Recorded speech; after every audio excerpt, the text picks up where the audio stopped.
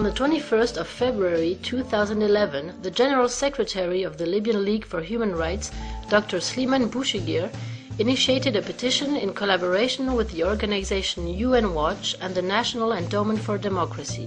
This petition was signed by more than 70 NGOs.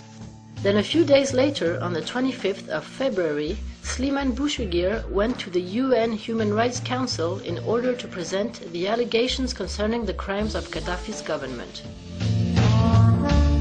In July 2011, we went to Geneva to interview Dr. Slimane Bouchiguir.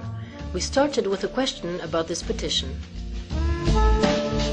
Vous avez fait un travail merveilleux en révélant les crimes de Kadhafi, notamment grâce à votre pétition qui a réuni... is implementing a scorched earth policy. His militia are launching massive systematic attacks on those citizens who have spoken out against the regime and on civilians suspected of opposing the regime, as well as targeting foreigners. These acts may be described as crimes against humanity, as we were reminded by the High Human Rights League calls for the protection of migrants, allowing them to leave through humanitarian corridors and through other appropriate means. It's simple. Ivan defects and snags the core. You dump it in a pit, and we cork it with cruise missiles. Sounds easy, but button up. This one's a resolution to set up an international commission of inquiry into grave human rights violations which are currently being perpetrated in Libya, and to suspend the Gaddafi regime from the Human Rights Council. I thank you. A few months later, on July 7, and again in the name of the Libyan League for Human Rights, Slimane Bouchiguir sent a letter to the French lawyers Roland Dumas and Jacques Vergès, who had gone to Libya in order to assist the civilian victims of the NATO bombings. In this letter, he accuses the forces loyal to Colonel Gaddafi of a staggering number of civilian murders. Vous faites état de nombreux crimes en Libye. Oui, c'est monsieur Mahmoud. Oui, maintenant, c'est pas possible. Enfin, le nom de l'ministre. D'accord, donc vous pourrez... D'accord. C'est lui qui a déclaré et qui a donné ces chiffres. Moi, je les ai utilisés, évidemment, il faut prendre sous précaution. D'accord. Donc vous y êtes pris comme ça, en fait. Pour collecter ces informations, vous êtes adressé directement au CNT. C'est eux qui vous ont fourni ces informations. J'ai reçu ces informations de sa part. D'accord. So it seems the man behind these numbers is Mahmoud of the Wafala tribe, Mahmoud Jibril, the number 2 and Prime Minister of the Libyan Transitional Council. However, the numbers one can find in the documents of the International Criminal Court are far different from these figures. Nous avons avec nous les documents de la Cour pénale internationale, qui datent du 27 juin 2011, et dans lequel donc le procureur...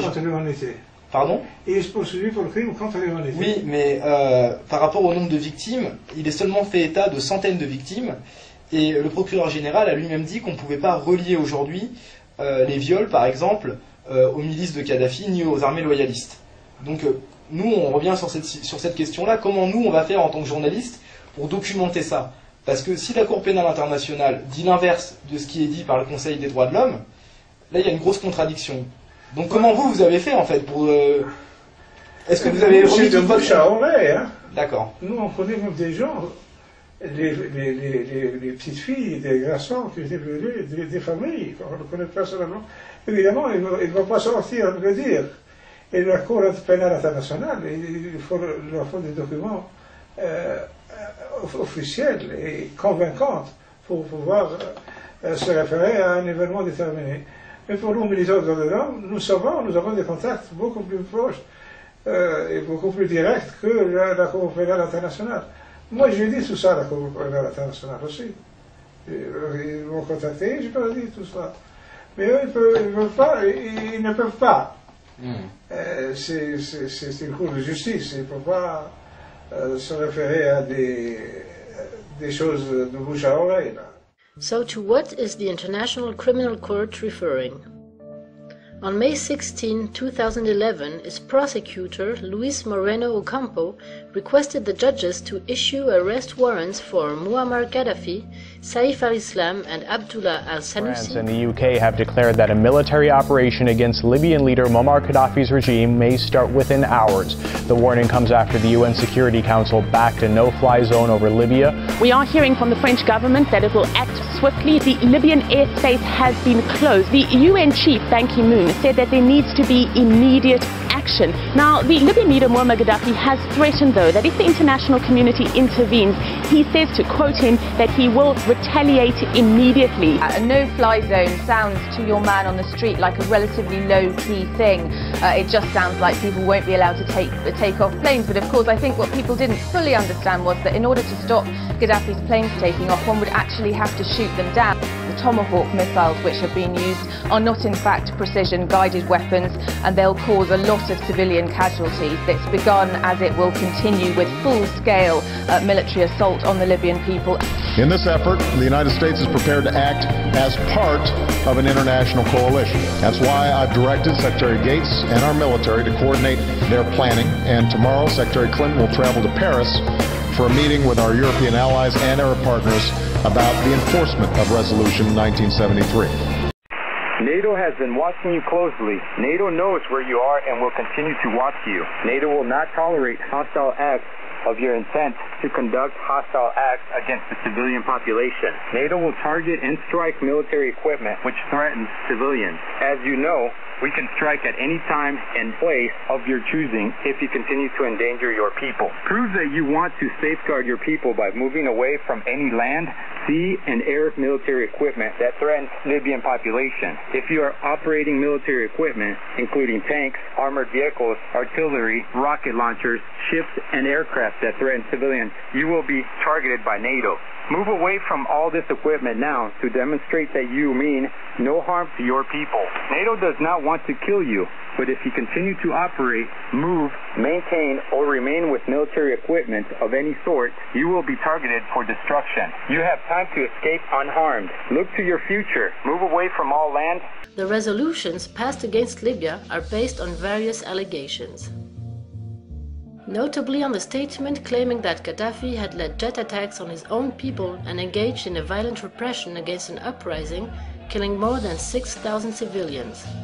These allegations were spread before they could have been verified, but it was on the basis of this claim that the Libyan Jamahiriya government was suspended from the UN Human Rights Council before being referred to the UN Security Council. Dedicated to enforcing his own New World Order, to make sure that vessels remain anchored, do not leave port. The Gaddafi regime forces are violating a United Nations resolution ordering the end of hostilities in your country. If you attempt to leave port, you will be attacked and destroyed immediately. For your own safety, do not leave port. Les vaisseaux libyens doivent rester en port. Le gouvernement de la Libye désobéit à une résolution des Nations Unies d'arrêter les hostilités dans votre pays. Si vous attentez de quitter le port, vous serez attaqué et détruit immédiatement.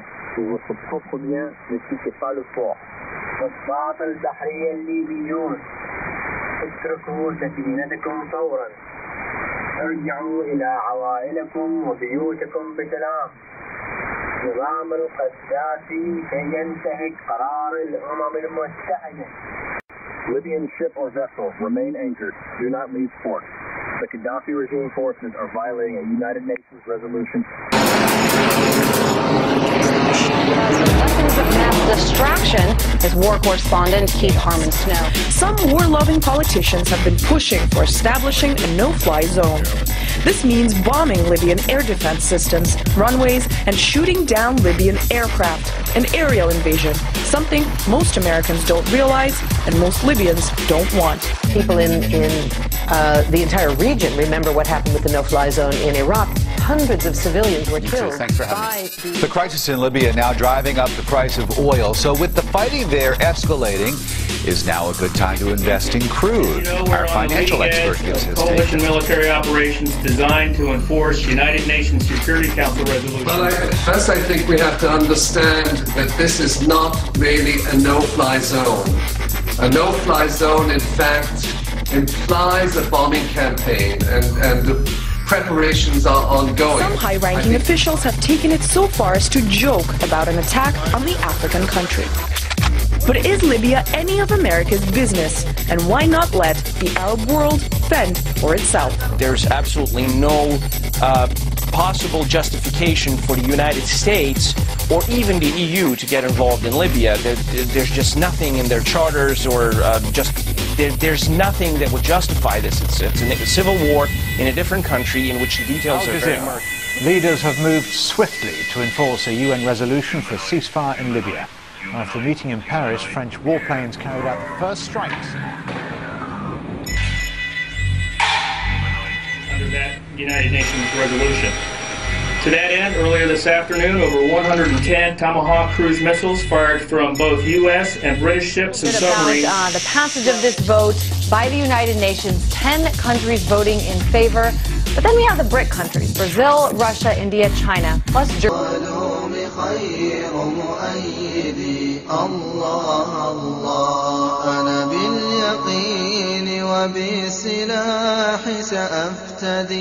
بلدي ونور الحق يسطع. And they want to have clarity on what's taking place. It's much easier just to get out of the markets when something like this, happens. Having it go over the weekend, it's a whole different story because now you have a little bit of time to digest all of this. So obviously, I don't think anybody would suggest that the president or this coalition purposely timed this to fall at a time when maybe the markets wouldn't go berserk. These strikes were carefully coordinated with our coalition partners.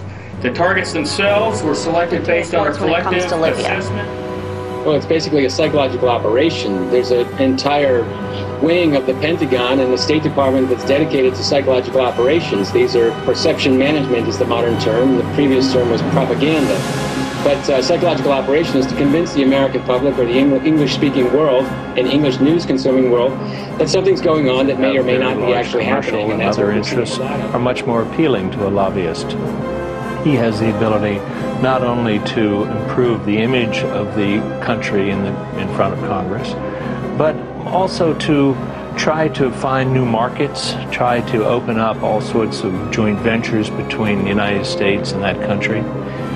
But again... And what's happening against them is a war of aggression, with the media serving one side to portray the idea that Gaddafi is a terrorist and all these people have been killed and freedom fighters are involved. Freedom fighter, the language freedom fighter hasn't been used since the attacks by the Contras. We will have no mercy and no pity. Speaking of the city of Benghazi, a city of roughly 700,000 people.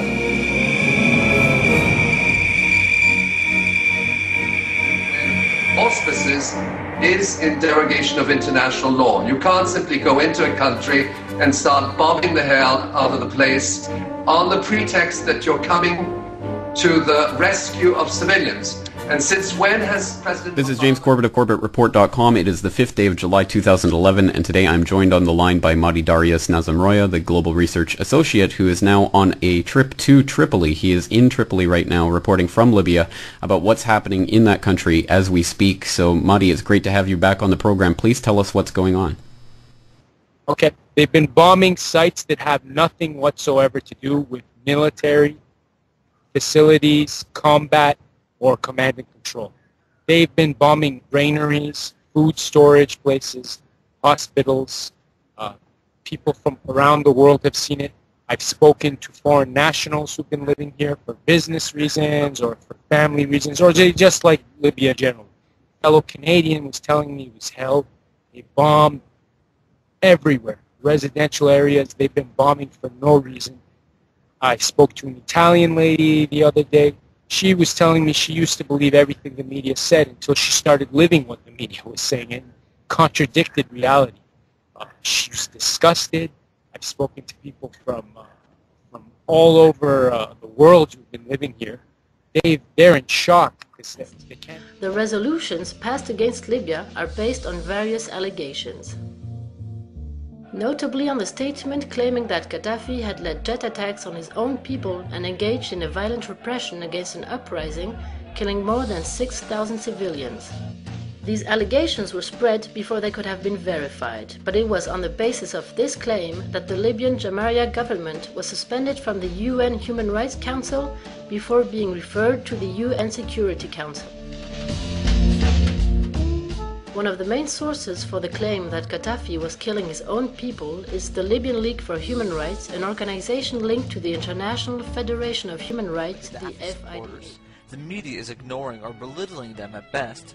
They constitute the majority of the population, and they support their leader, and they don't need guns. They have their strength in numbers.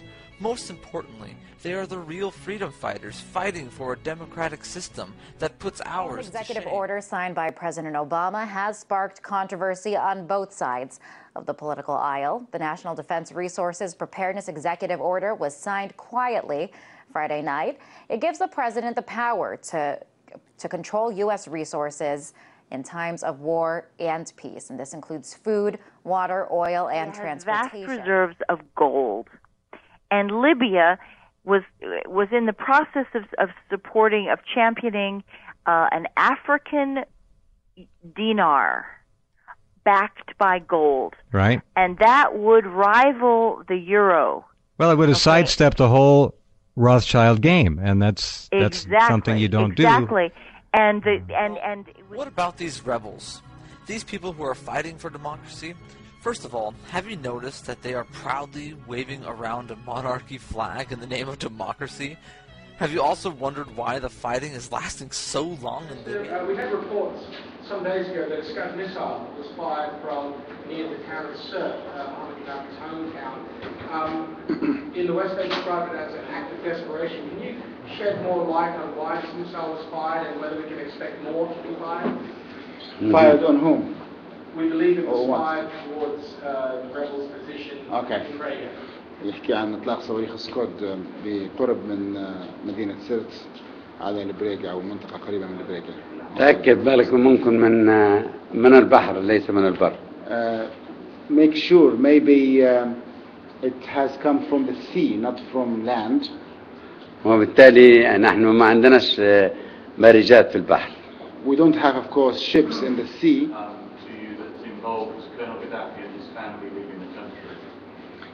هل هناك أي احتمال أن تقبل بوقف إطلاق نار شامل يتضمن يعني مغادرة القائد وعائلته للبلد؟ قائد معمر القذافي هذا قائد للثورة وهذا قائد وزعيم للأمة. The leader Muammar Gaddafi is a leader of the Libyan revolution and a symbolic figure for the Libyan nation. وأسرته هي أسرة ليبية عريقة منها ومجاهدة في هذا الوطن. His family is a genuine Libyan family that had fought before with other Libyan families against foreign occupation. والليبيين كلهم أجمعوا من خلال مسيراتهم المليونية أن القائد هو قائد لهذه الأمة. And recently Libyans have expressed their views about the leader in the massive rallies that took place in every Libyan city. والقائد ليس له علاقة بما يختارونه الليبيين في حوارهم السياسي فيما بينهم. The leader Muammar Gaddafi is not involved in any political dialogue between Libyans in which Libyans can decide their political future. وهذا ما أعلنه أمام لجنة رفيعة الشأن من الاتحاد الأفريقي. And this is what we told the high-level committee of the African Union concerned with the Libyan case. وعليه أن بقاء معمر القذافي في ليبيا وبقاء بين شعبه هو في وطنه مكرم معزز وله كل الاحترام من الشعب الليبي كزعيم وقائد ثورة. Therefore, the leader, of course, with his family, would stay in Libya and would always be the symbolic figure of this nation, loved by many, and he is not within the political dialogue for the future of Libya. Okay? Yes, please. Okay. I will try.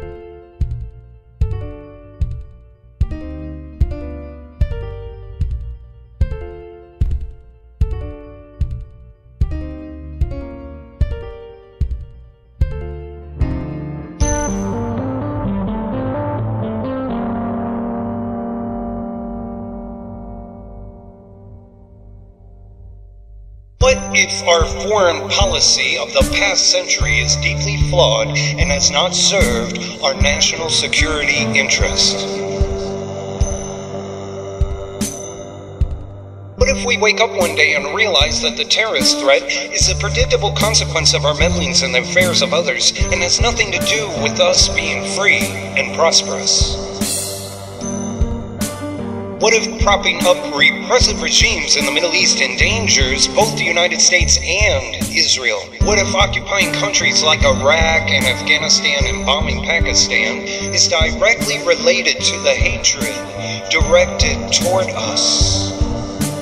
What if someday it dawns on us that losing over 5,000 American military personnel in the Middle East since 9/11 is not a fair trade-off for the loss of nearly 3,000 American citizens, no matter how many Iraqi, Pakistan, Afghan people are killed or displaced?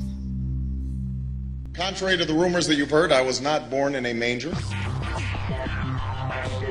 I was actually born on Krypton and sent here to save the planet Earth. We cannot continue to rely only on our military in order to achieve the national security objectives. Startling display of shameless war profiteering, Britain's Defence Secretary has urged the country's sales directors to pack their suitcases, head to Libya, and make a grab for the highly lucrative spoils of war.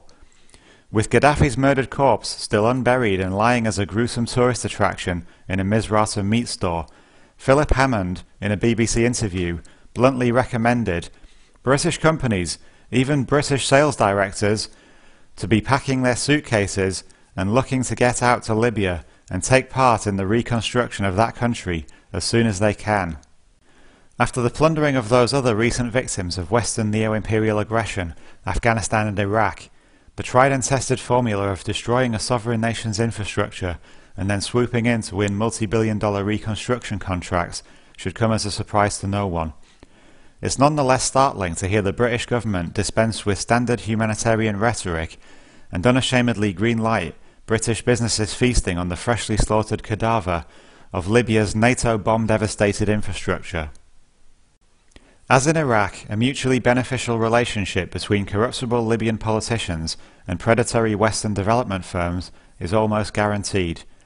This sick war profiteering is made even more objectionable by the fact that our corporatist economic system, where crony capitalism sees corporations and state working hand in hand, requires British taxpayers to fund reconstruction projects and line the pockets of private business. So not only have taxpayers funded the bombs that have killed thousands of innocent Libyans and destroyed the country's infrastructure, estimated at over $1 billion for the US and as high as £1.75 billion for Britain, but they will also be forced to contribute to its rebuilding, boosting the bottom line of the vulturish corporations. As an example of the potential cost, the reconstruction of Iraq had by 2008 cost the US taxpayer more than $100 billion, with millions lost through fraud and unfinished projects. At a time of great economic hardship for many British and American taxpayers, the fact that we're forced to pay for the carnage of the unjustified war in Libya and then subsidise the post-war profit-chasing of private companies is disgraceful. Whilst organised resistance to the political and financial elite is in its infancy, the recent Occupy events offer some small hope that the people are beginning to fight back against the warmongering state and their corporatist cronies. As well as physical occupations, organised tax resistance will be, in my opinion, an important front in the developing battle between the people and the corrupt elite. It's time to make a stand and say no to this grossly immoral insanity. In many ways, this is blatant fraud. In each country, I requested basic information regarding ongoing and completed projects from local USAID offices. And among other things, my request included a number of projects and projected and actual costs, and whether USAID had verified the completion of the project. Officials in each country could not produce this most basic information. USAID has since provided some of the information I have requested. However, I am concerned that it took 8 weeks and a formal congressional inquiry to assemble the data. This is data that I believe should be readily available to the American people. And on the slides, for those of you that are here in this room, you will see some of the pictures that have been taken along the way. Americans are paying top dollar for foreign assistance. Unfortunately, taxpayers is not getting top dollar results. In Haiti, buildings are in shambles. Mounds of trash cover the streets, and electrical grids are substandard. More than a year after the earthquake, only 5% of the millions of cubic feet of rubble have been removed. As of November 2010, only 22% of shelters have been built. Having been there and seen it for myself, I wonder if these numbers are generous. Libyan ship or vessel remain anchored. Do not leave port. The Gaddafi regime forces are violating a United Nations resolution ordering the end of hostilities in your country. If you attempt...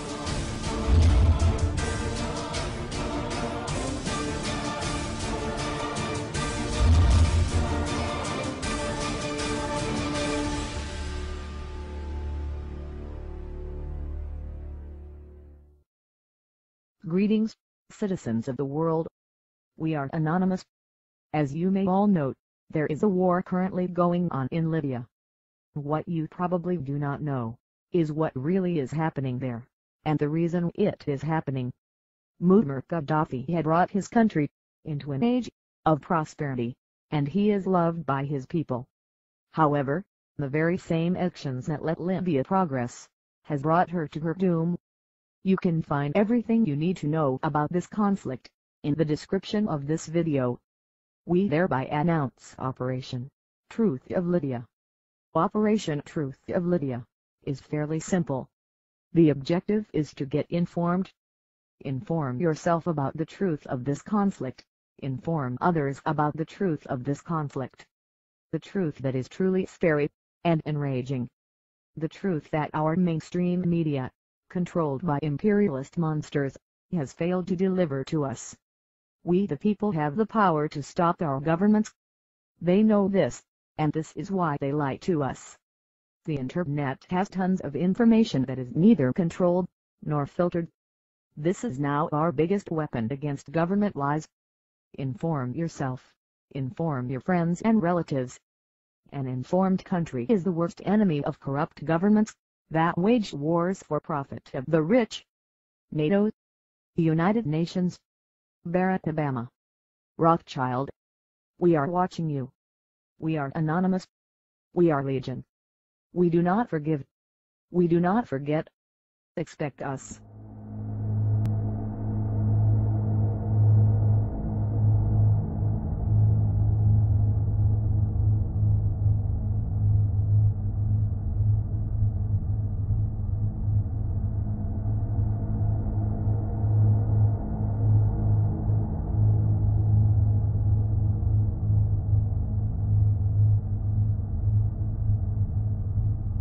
The impact of NATO's activities on the people.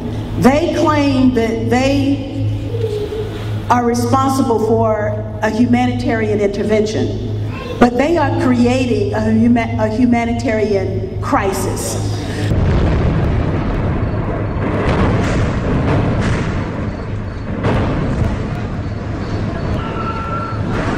Two of his grandchildren and their mother are among the dead. NATO is killing our children! You are a hypocrite!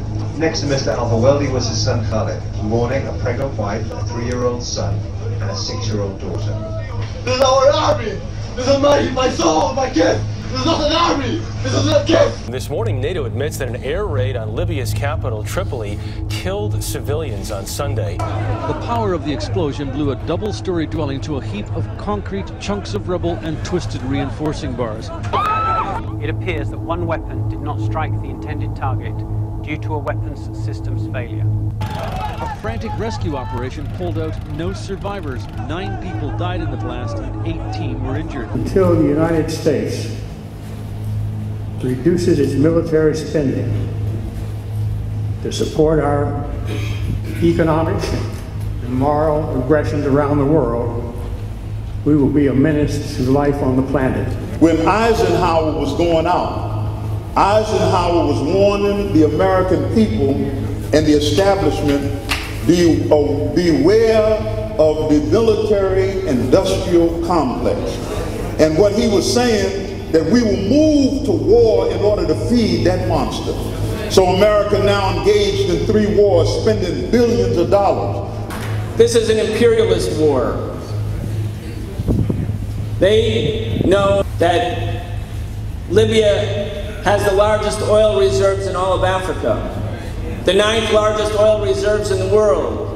If no new oil fields were discovered in Libya, and many will be discovered, but if no new oil fields were discovered, at the current rate of production, Libya has enough oil to produce at this level for the next 63 years. That's a prize that ExxonMobil, Chevron, ConocoPhillips, Eni in Italy, and the others want. They didn't start to carry out regime change in late February or March.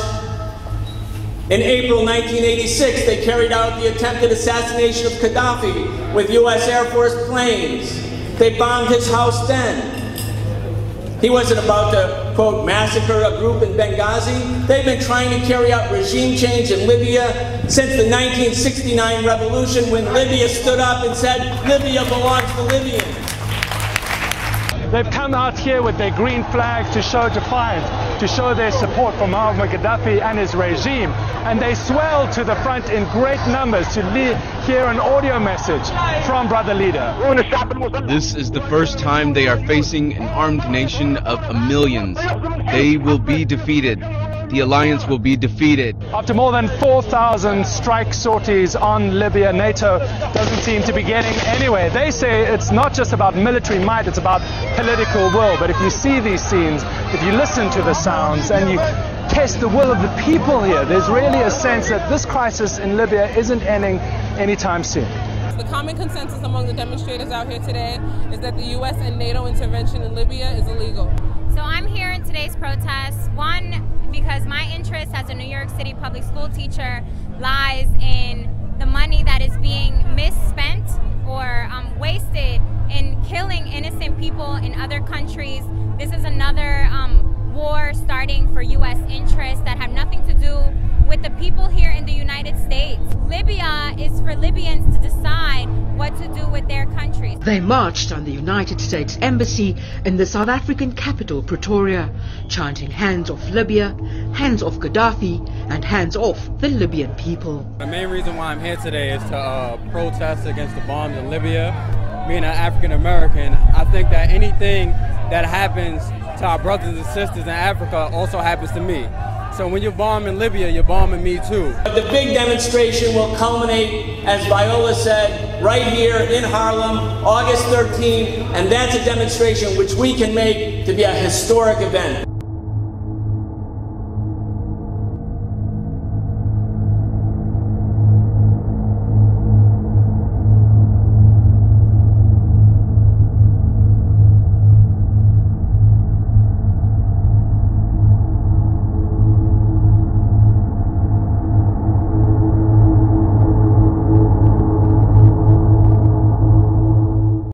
Well, it was supposed to be a humanitarian intervention, an effort to help a people who rose up against a brutal regime, blood to prevent a bloodbath, or so went the argument. But a year later, the outcome of NATO's intervention in Libya remains murky. Reports of militias roaming wild, chaos, uncertainty, and the rule of law seemingly nowhere to be seen. Now, are these the growing pains of democracy, or the continuation of a civil war that shows no sign of resting up? Well, journalist Stephen Lenman joins me now. He's been covering this issue. So let's take the question to him. Stephen, what's your assessment of the current events in Libya a year later? Libya, in a word, Lucy, is a charnel house. Libya, before the insurgency began, before a NATO-backed, supported armed insurgency began, was peaceful and calm. It had Africa's highest standard of living. The Libyan people had benefits Americans can only dream of: free education, free health care, stipends for newlyweds, free housing help. There was no homelessness in Libya. Libya now is ravaged. NATO came in. Whenever NATO shows up, Lucy, violence, mass killing, mass destruction follows. And now it continues to rage. It will rage. There'll be protracted conflict. I think for years to come, you've got these rogue killer gangs, the same ones, the same types that are ravaging Syria, they're ravaging Libya. Libyans are being killed. There's a green resistance. This is the Jamahiriya loyalists, the people who supported Gaddafi with good reason. He supported them. He gave them all these wonderful social benefits. They're all gone. NATO took them away. The country is absolutely in turmoil, and this thing will go on.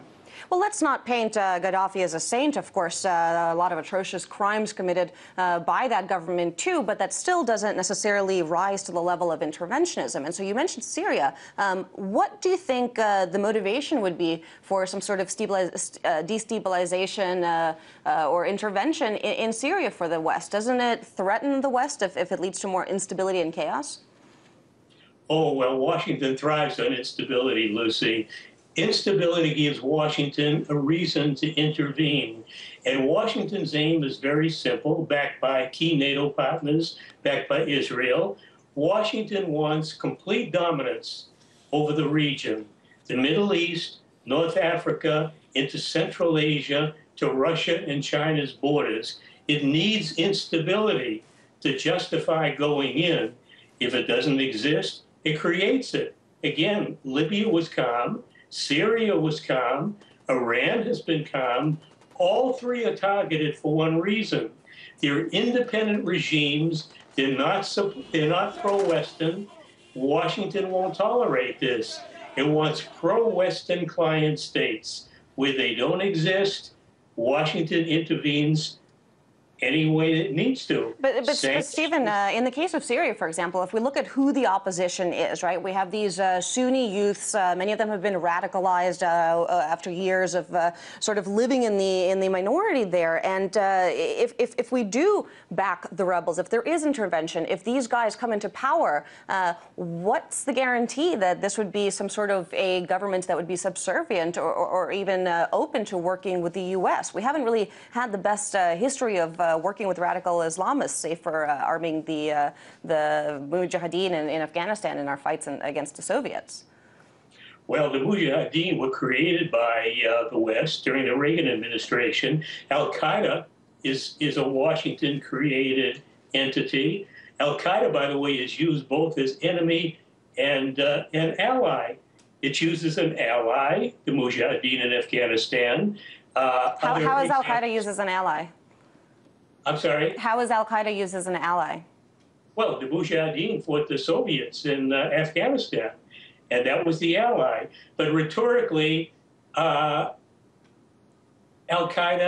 is demonized as an enemy, but Al-Qaeda is used. Bin Laden, when he was alive, was used. He didn't realize it. He was being used through Pakistan's inter-services intelligence. It's ISI. This is the way America operates. But America has no qualm about an Islamist government. Look at Saudi Arabia. Extremely radicalized Islamists, close U.S. ally. It would be very happy to assemble a government in Syria, in Libya, anywhere in the region.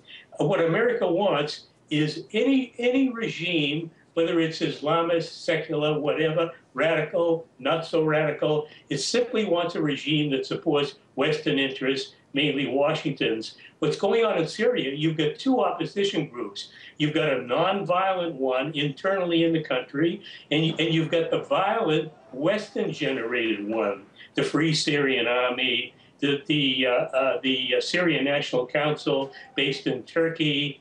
They support violence. But the nonviolent opposition, Assad doesn't attack them.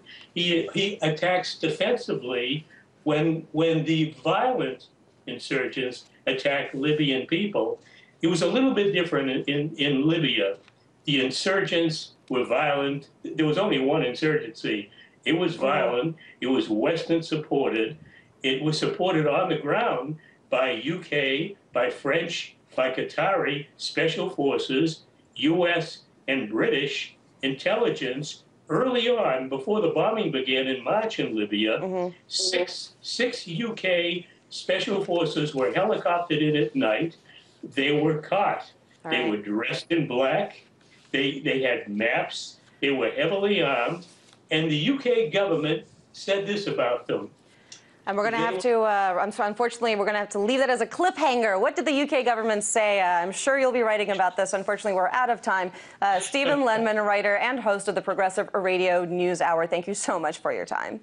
Thank you, Lucy. Records are blocked. You conspiracy hack, and I know my rights, so you don't need a warrant for that. Wow, aren't you sharp as a tack? Are you some type of lawyer or something? Well, I'm not a lawyer for nothing. I passed the bar, so I know quite a bit. Enough that you don't stand a fucking chance.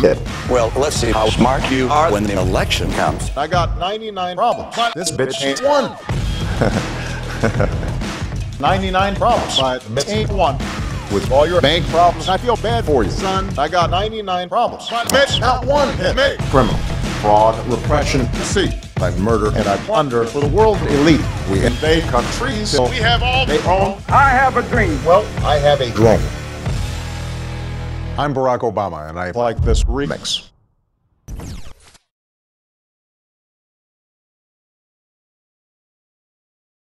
It just seems like these candidates are just going to keep expanding the military, pressing on these threats from all around the world.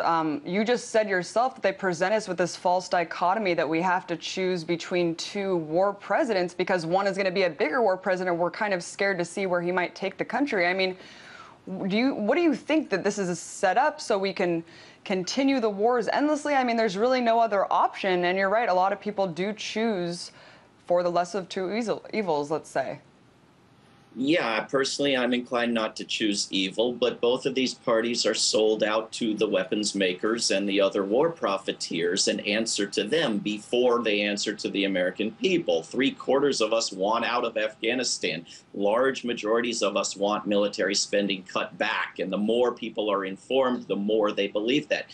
We don't have that candidate in those two parties, and so my recommendation, as always, is to put 95% or more of our effort and resources into building an activist movement to fix this problem, regardless of who's in the White House, and then go vote your conscience. David, I wanted to play a clip really quickly from that speech in San Diego of Mitt. Go ahead and roll that.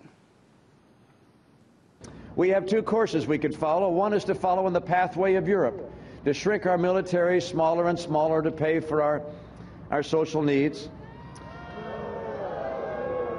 And they, of course, rely upon the strength of America, and they hope for the best. Were we to follow that kind of course, there'd be no one that could stand to protect us. The other is to commit to preserve America as the strongest military in the world, second to none, with no comparable power anywhere in the world. It seems like in that speech, I mean, people are booing when he's saying cut the military to pay for social services. I mean, that's not happening. And instead, the Pentagon is bolstering the military and cutting social services time and time again. I mean, do you think that this is also a false dilemma that we're presented with, that if we cut the military, somehow our country will be weak? And what do you think about what he said right there? Well, I think it's refreshing to have military spending and the costs of human needs spending paired together, even though he's on the opposite side from what I am. That is the choice before us, and it is a choice where Europe and other parts of the world have gone a different direction. It's not clear that the United States military is protecting Europe. On the contrary, we seem to be making a target for terrorists out of Europe, offending the people of Europe, keeping nuclear weapons illegally in non-nuclear European states, and so forth. I think that there is a lesson to be found in the fact that the United States is number 38 in life expectancy, and so on through all the categories of well-being in our society. That's what that crowd is cheering for, running down our society for the sake of building up weapons that we do not need. There is not evidence that we would not be better off following that European route. Do you think at this point, David, I mean, you said that he speaks a lot about Iran, even Russia, China. I mean, he's mentioning all these countries that, I mean, do you think that this is harmful rhetoric to stand behind, to say that we need to be constantly on the offense? I think it's incredibly dangerous. I think this is how the military-industrial complex works. It puts money and momentum behind war plans and neglects alternatives to war, and we end up looking at a choice between war or nothing. But it's not just Romney. I mean, within the past couple of weeks, we've heard the Prime Minister of Russia talking about the possibility of war, offended by the bases being set up along the border of Russia in Eastern Europe. We haven't heard this kind of talk in a long time, and it's not just the result of Mitt Romney campaigning. It's also the result of missile so-called defense bases being built. So we have a problem, but it pervades both of these parties. Thanks so much for joining us, David. That was David Swanson, campaigner for Roots. The destroyer of worlds. I suppose we all thought that one way or another.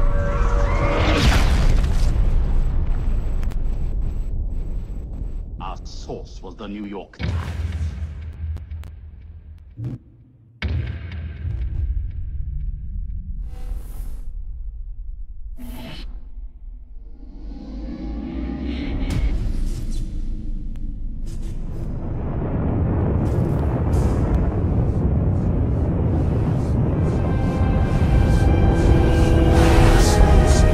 In 1962, a 104-kiloton nuclear test carved 12 million tons of earth out of the Nevada test site.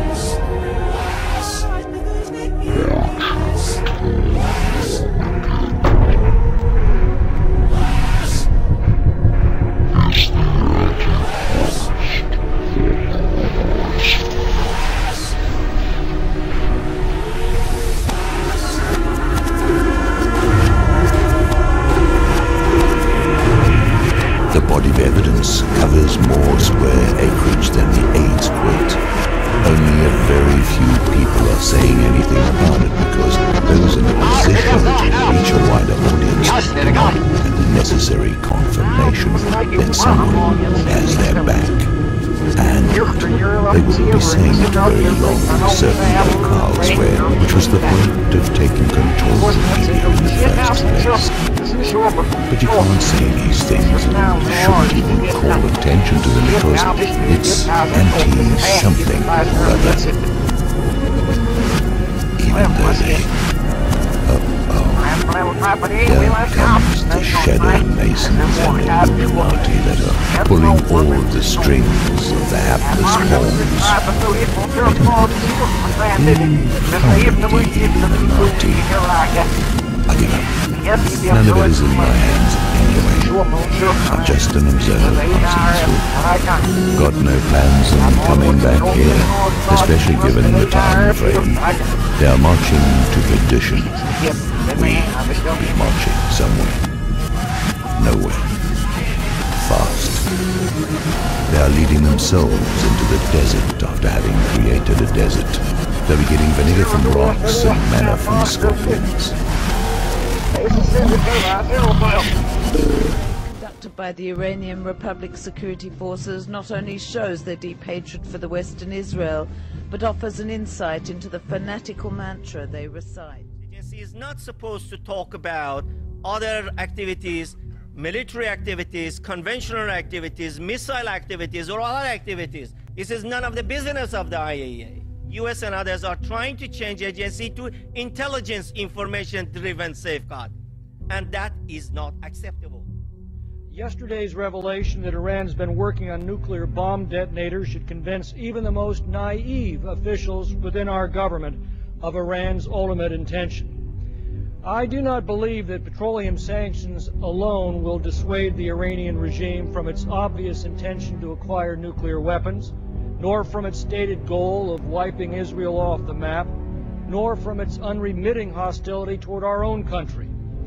But I do believe that it will send a vital message of growing Western resolve at a critical moment in world history. Despite the denials from Iran, the UN nuclear watchdog says much of the work that's been done in the country could only be used for the purpose of building a nuclear bomb. The IAEA accuses Iran of producing the materials needed for a nuclear weapon, as well as acquiring design information from a secret nuclear supply network and fitting those designs into existing missiles and then test firing. The explosion chamber measures 4.6 meters in diameter and has a length of 18.8 meters. An elevation system suspends explosives in the upper part of the chamber during tests. This cleans up the room and removes explosives residue that could be picked up by international monitors. A neutron detector measures any sign of neutron emissions. The explosion chamber is housed inside a superstructure. This helps to shield the chamber from satellite surveillance.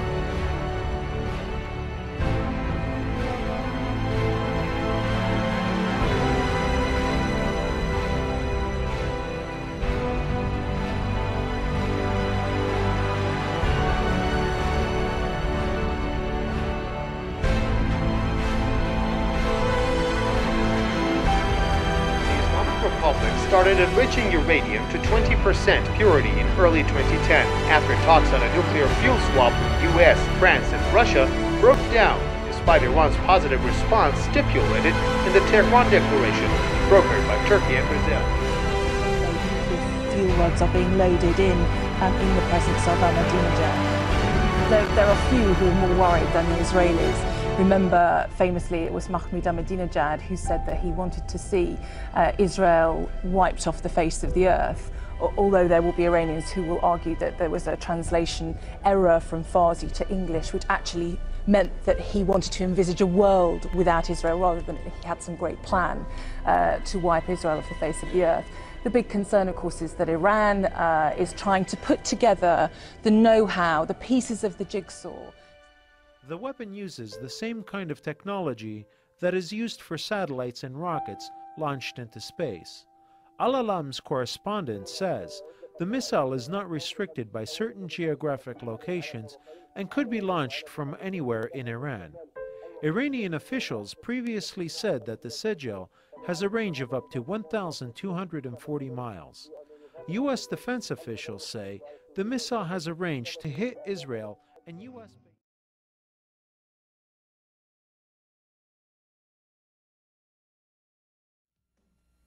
In 1992, I bought a couple of satellite dishes and spent the entire year flipping through the channels looking for feeds. I'd lock onto a satellite and go channel by channel through its transmission, recording the feeds. Then I would move on to the next satellite, and the next one, and the next one. By the end of the year, I'd recorded more than 500 hours of feeds.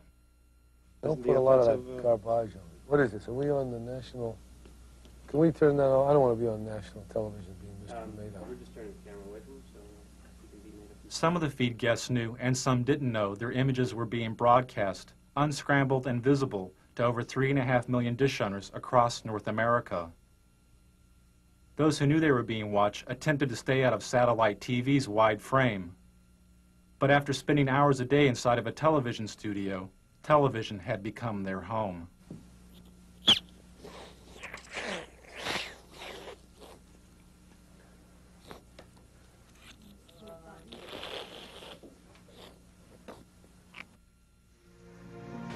So to speak.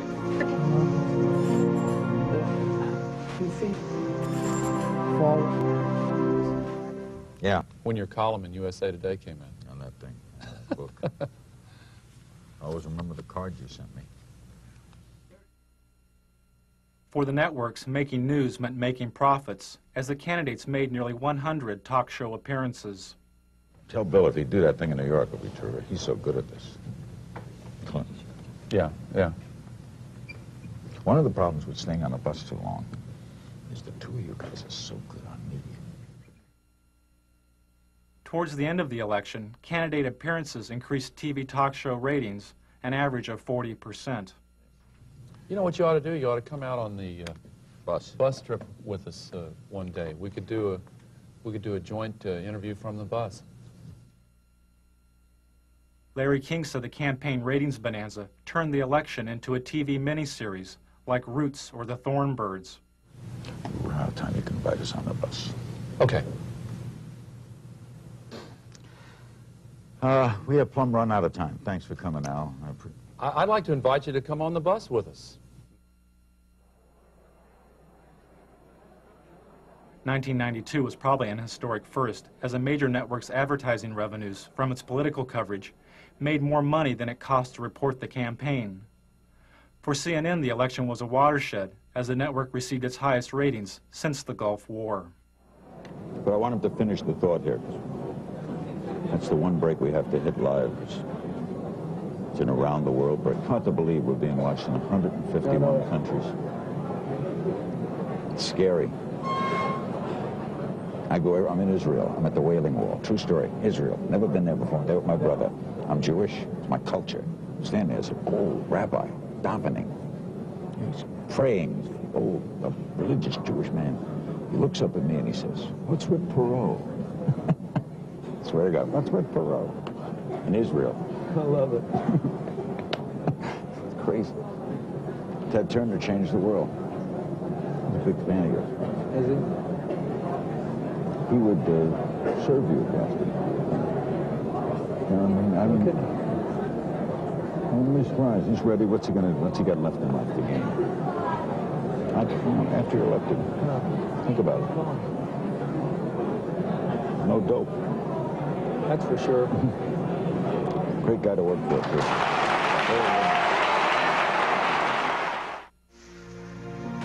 So to speak. You see? Fall. So to speak. You see? Fall. So to speak.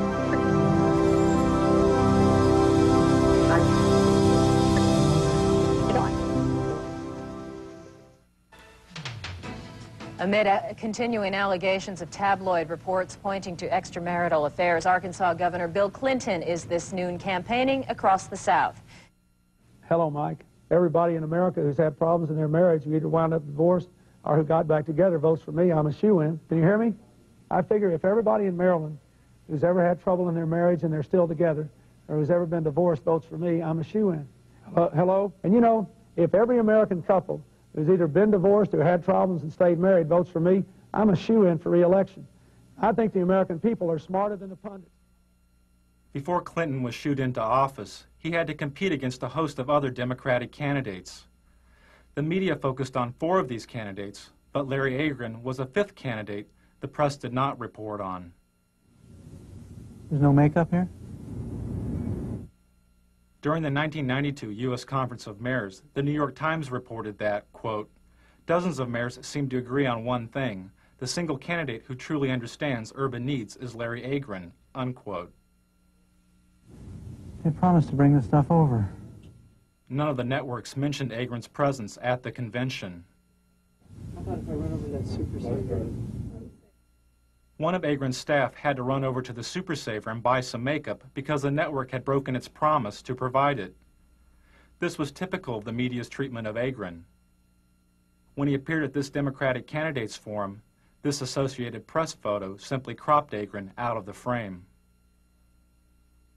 During the New Hampshire primary, the TV news reported the polling numbers of the top 5 Democratic candidates: Brown, Clinton, Harkin, Kerry, and Tsongas.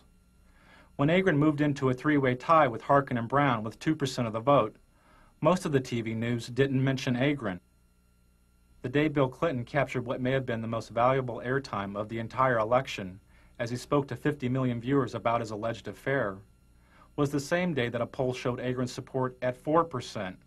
He had passed Brown and was the 5th leading candidate. When ABC's Sunday Evening News reported this poll, they simply deleted Agron entirely by not reporting his candidacy. During the New Hampshire primary, Agron's only live commercial TV appearance was through this satellite feed to ABC's Nightline. But the Nightline program wasn't directly about the election. When Agron complained to news executives about his lack of coverage, he was told he had not earned the right to media exposure because he had not received enough media exposure. And on stage, the 5 major contenders for the Democratic presidential nomination. Although Agron was on the ballot in nearly half the country, he was barred from most televised debates, including this one sponsored by the League of Women Voters.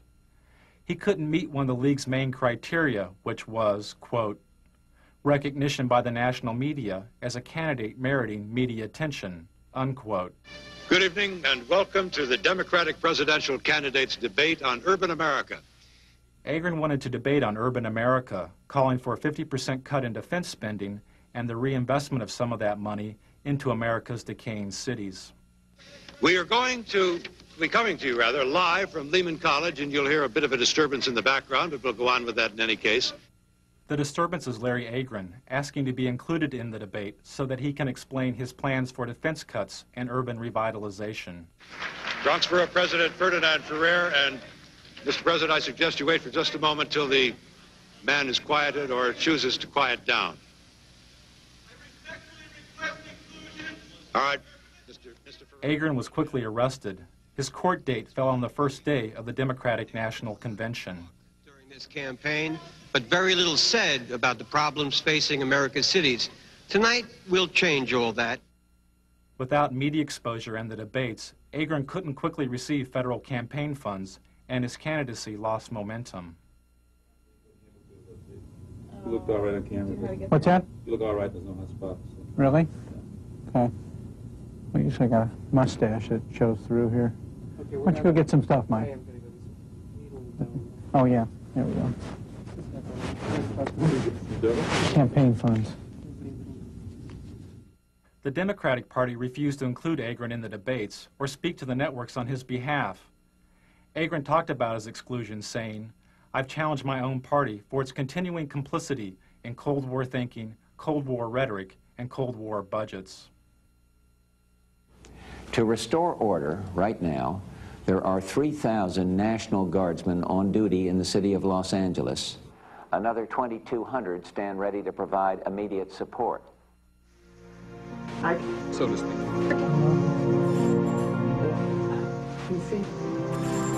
Forward. So to speak. Forward.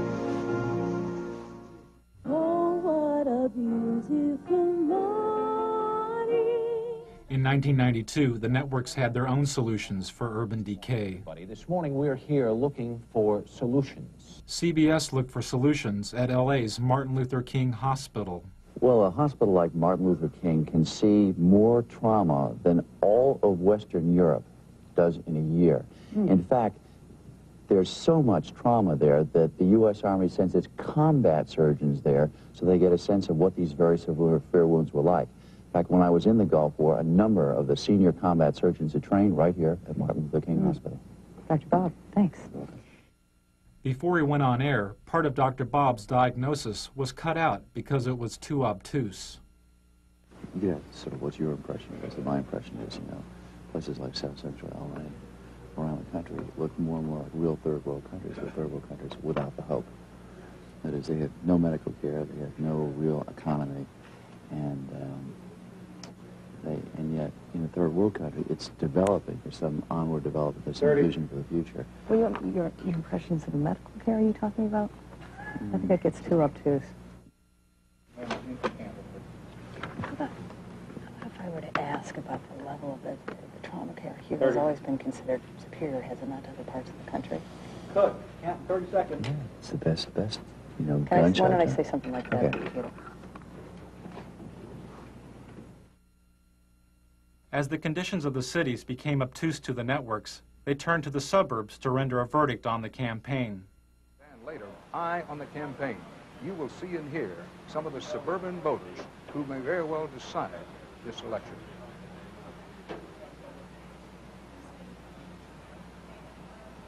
Back now live from St. Louis. There is news far beyond this city tonight. In, what is this, in Hawaii? In Haiti. Oh, well, they all look alike. In Haiti, a huge explosion leveled a three-story building in downtown Port-au-Prince. At least 15 Haitians were killed. Take a look at the roads leading into and out of Los Angeles. Lately, you see more taillights than headlights. A lot of people leaving this town for good. Where are they going? Anywhere else. Why? While the ethnically diverse cities were abandoned for the homogeneous suburbs, the networks created their own recipes for the melting pot. Make a note. Give it to Kathy, who may be the best at this. Since we're going to wish people a happy Rosh Hashanah, which is my idea and a good idea, just don't forget to check when Ramadan is. We have to wish all of our Muslim friends happy Ramadan. And then behind that, when you get to the Buddhist New Year, the year of the rat or the year of the monkey, whatever it is, we have to... got to be politically correct here, pal.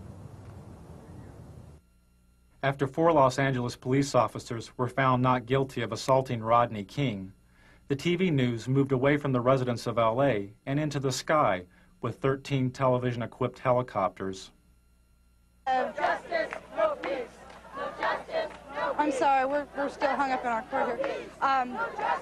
They're just marching up and down the streets, and they formed a big bulkhead here at the end of at the corner. The distant coverage in the sky was emulated on the ground by the scarce street reporters who tried to glide by without speaking to the protesters of the verdict. With the chants, no justice, no peace is what they're chanting. You can hear them now. We can keep going here. Well, let's go. No justice, no peace. No justice, no peace. No justice, no peace. We ain't got nothing to say. Change, people. There should never have been a change of venue. There should never have been a change of venue. And as a result, this is what you have. This is what you have. There's not Crips down here. There's no Bloods down here. There's just concerned citizens down here that don't like the way the system is done. This is what we're talking about. Could you tell me, sir, could you tell me? Could you tell me? The police are closing in. They're trying to surround us. Okay, they're off. No justice, You no did that, they cut us. Huh? They cut us when you did that. No justice, no peace. The voiceless scenes from South Central LA, where nearly 50% of the children live in poverty, was contextualized by the $600,000 a year TV news anchors. As the looting goes on in a senseless fashion, people arguing for sanity on the one hand, simultaneous looting in a random fashion for things that people can't even use. 25 years ago, the media's coverage of the riots in the Watts area of Los Angeles was called racially divisive by the federally empowered Kerner Commission. The commission was formed in order to find the root causes of the urban violence of the late 1960s. It found that one cause was the massive economic collapse and poverty of the cities. The other was the media. The Kerner Commission found the media guilty of failing to communicate to all ethnic groups the complex and fundamental problems of race relations. This LA news anchor made these comments moments before reporting the verdict in the second LAPD beating trial of Rodney King. Okay, I'm standing by, ladies and gentlemen. We don't have shit to say. We don't have anything to do, but by God, the management of this company deems it necessary that I come on the air in the morning and shock the shit out of all of you. In just half an hour from now, the jury in the federal Rodney King beating trial will be back in session. The Kerner Commission said media's failure to communicate was caused in part by the media's shockingly backward hiring practices. Hardly any people of color worked as TV news directors, the people who set policy and make decisions.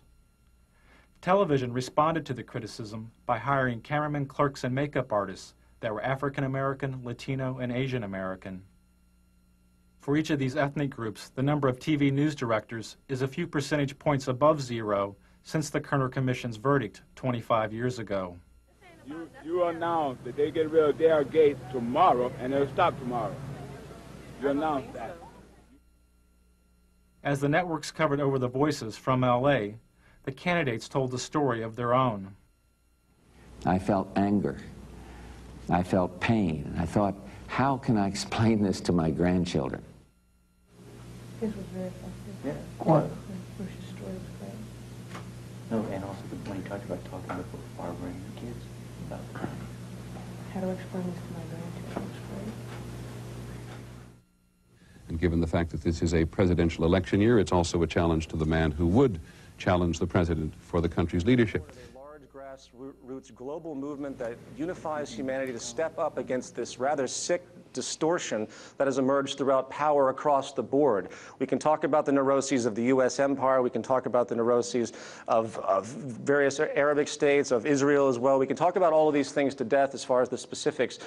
But at the very core of this comes a deep social change that's required, and it's going to take a grassroots movement to move this forward. I have little faith in the change coming from the state empires. Well, we understand that you'll be working on it in the meantime. Peter Joseph, founder of the Zeitgeist Movement. A number of years ago, the Central Bank of the United States, the Federal Reserve, produced a document entitled Modern Money Mechanics. This publication detailed the institutionalized practice of money creation as utilized by the Federal Reserve and the web of global commercial banks it supports. On the opening page, the document states its objective. The purpose of this booklet is to describe the basic process of money creation in a fractional reserve banking system. It then proceeds to describe this fractional reserve process through various banking terminology, a translation of which goes something like this. The United States government decides it needs some money, so it calls up the Federal Reserve and requests, say, $10 billion. The Fed replies, saying, sure, we'll buy $10 billion in government bonds from you. So the government takes some pieces of paper, paints some official-looking designs on them, and calls them treasury bonds. Then it puts a value on these bonds to the sum of $10 billion and sends them over to the Fed. In turn, the people at the Fed draw up a bunch of impressive pieces of paper themselves, only this time calling them Federal Reserve notes, also designating a value of $10 billion to the Fed. The Fed then takes these notes and trades them for the bonds. Once this exchange is complete, the government then takes the $10 billion in Federal Reserve notes and deposits it into a bank account. And upon this deposit, the paper notes officially become legal tender money, adding $10 billion to the U.S. money supply. And there it is. $10 billion in new money has been created. Of course, this example is a generalization, for, in reality, this transaction would occur electronically, with no paper used at all. In fact, only 3% of the U.S. money supply exists in physical currency. The other 97% essentially exists in computers alone. Now, government bonds are, by design, instruments of debt. And when the Fed purchases these bonds, with money it essentially created out of thin air, the government is actually promising to pay back that money to the Fed. In other words, the money was created out of debt. This mind-numbing paradox of how money or value can be created out of debt or a liability will become more clear as we further this exercise. So, the exchange has been made and now $10 billion sits in a commercial bank account. Here's where it gets really interesting. For as based on the fractional reserve practice, that $10 billion deposit instantly becomes part of the bank's reserves, just as all deposits do. And regarding reserve requirements, as stated in Modern Money Mechanics, a bank must maintain legally required reserves equal to a prescribed percentage of its deposits. It then quantifies this by stating, under current regulations, the reserve requirement against most transaction accounts is 10%. This means that with a $10 billion deposit, 10%, or $1 billion, is held as the required reserve, while the other $9 billion is considered an excessive reserve and can be used as the basis for new loans. Now, it is logical to assume that this $9 billion is literally coming out of the existing $10 billion deposit. However, this is actually not the case. What really happens is that the $9 billion is simply created out of thin air on top of the existing $10 billion deposit. This is how the money supply is expanded. As stated in Modern Money Mechanics, of course they, the banks, do not really pay out loans from the money they receive as deposits. If they did this, no additional money would be created. What they do when they make loans is to accept promissory notes, loan contracts, in exchange for credits, money, to the borrower's transaction accounts. In other words, the $9 billion can be created out of nothing simply because there is a demand for such a loan and that there is a $10 billion deposit to satisfy the reserve requirements. Now, let's assume that somebody walks into this bank and borrows the newly available $9 billion. They will then most likely take that money and deposit it into their own bank account. The process then repeats, for that deposit becomes part of the bank's reserves. 10% is isolated, and in turn 90% of the $9 billion, or $8.1 billion, is now available as newly created money for more loans. And, of course, that 8.1 can be loaned out and redeposited, creating an additional 7.2 billion to 6.5 billion to 5.9 billion, etc. This deposit money creation loan cycle can technically go on to infinity. The average mathematical result is that about $90 billion can be created on top of the original 10 billion. In other words, for every deposit that ever occurs in the banking system, about 9 times that amount can be created out of thin air. Money jitters? Ask the obliging Bank of America for a jar of soothing instant money, M-O-N-E-Y, in the form of a convenient personal loan. So, now that we understand how money is created by this fractional reserve banking system, a logical yet elusive question might come to mind. What is actually giving this newly created money value? The answer? The money that already exists. The new money essentially steals value from the existing money supply. For the total pool of money is being increased irrespective to demand for goods and services. And as supply and demand finds equilibrium, prices rise, diminishing the purchasing power of each individual dollar. This is generally referred to as inflation, and inflation is essentially a hidden tax on the public. What is the advice that you generally get? And that is inflate the currency. They don't say debase the currency. They don't say devalue the currency. They don't say cheat the people who are saved. They say lower the interest rates. The real deception is when we distort the value of money. When we create money out of thin air, we have no savings, and yet there's so-called capital. So my question boils down to this: how in the world can we expect to solve the problems of inflation, that is, the increase in the supply of money, with more inflation? Of course, it can't. The fractional reserve system of monetary expansion is inherently inflationary. For the act of expanding the money supply without there being a proportional expansion of goods and services in the economy will always debase a currency. In fact, a quick glance at the historical values of the US dollar versus the money supply reflects this point definitively, for the inverse relationship is obvious. $1 in 1913 required $21.60 in 2007 to match value. That is a 96% devaluation since the Federal Reserve came into existence. Now, if this reality of inherent and perpetual inflation seems absurd and economically self-defeating, hold that thought, for absurdity is an understatement in regard to how our financial system really operates. For in our financial system, money is debt. And debt is money. Here is a chart of the U.S. money supply from 1950 to 2006. Here is a chart of the U.S. national debt for the same period. How interesting it is that the trends are virtually the same.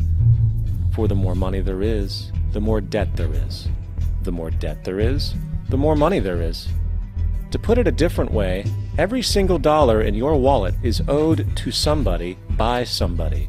For remember, the only way the money can come into existence is from loans. Therefore, if everyone in the country were able to pay off all debts, including the government, there would not be $1 in circulation.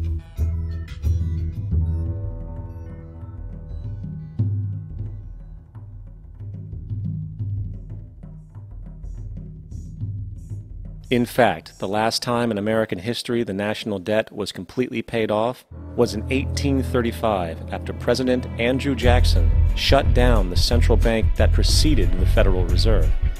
In fact, Jackson's entire political platform essentially revolved around his commitment to shut down the central bank, stating at one point, "The bold efforts the present bank has made to control the government are but premonitions of the fate that awaits the American people, should they be deluded into a perpetuation of this institution or the establishment of another like it."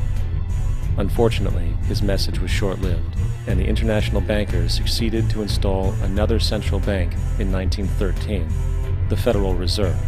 And as long as this institution exists, perpetual debt is guaranteed. Now, so far we have discussed the reality that money is created out of debt, through loans. These loans are based on a bank's reserves, and reserves are derived from deposits. And through this fractional reserve system, any one deposit can create 9 times its original value, in turn debasing the existing money supply, raising prices in society. And since all this money is created out of debt and circulated randomly through commerce, people become detached from their original debt, and a disequilibrium exists where people are forced to compete for labor in order to pool enough money out of the money supply to cover their costs of living. As dysfunctional and backwards as all of this might seem, there is still one thing we have omitted from this equation. And it is this element of the structure which reveals the truly fraudulent nature of the system itself: the application of interest. When the government borrows money from the Fed, or when a person borrows money from a bank, it almost always has to be paid back with accrued interest. In other words, almost every single dollar that exists must be eventually returned to a bank with interest paid as well. But if all money is borrowed from the central bank and is expanded by commercial banks through loans, only what would be referred to as the principal is being created in the money supply. So then, where is the money to cover all of the interest that is charged? Nowhere. It doesn't exist. The ramifications of this are staggering, for the amount of money owed back to the banks will always exceed the amount of money that is available in circulation. This is why inflation is a constant in the economy, for new money is always needed to help cover the perpetual deficit built into the system, caused by the need to pay the interest. What this also means is that mathematically, defaults and bankruptcy are literally built into the system, and there will always be poor pockets of society that get the short end of the stick. An analogy would be a game of musical chairs, for once the music stops, somebody is left out to dry. And that's the point. It invariably transfers true wealth from the individual to the banks. For if you are unable to pay for your mortgage, they will take your property. This is particularly enraging when you realize that not only is such a default inevitable due to the fractional reserve practice, but also because of the fact that the money that the bank loaned to you didn't even legally exist in the first place. In 1969, there was a Minnesota court case involving a man named Jerome Daley, who was challenging the foreclosure of his home by the bank which provided the loan to purchase it. His argument was that the mortgage contract required both parties, being he and the bank, each put up a legitimate form of property for the exchange. In legal language, this is called consideration.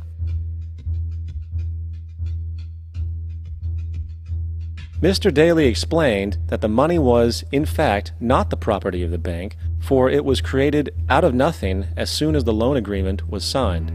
Remember what modern money mechanics stated about loans?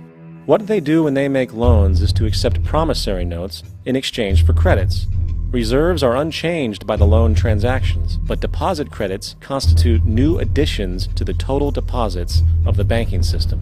In other words, the money doesn't come out of their existing assets. The bank is simply inventing it, putting up nothing of its own, except for a theoretical liability on paper.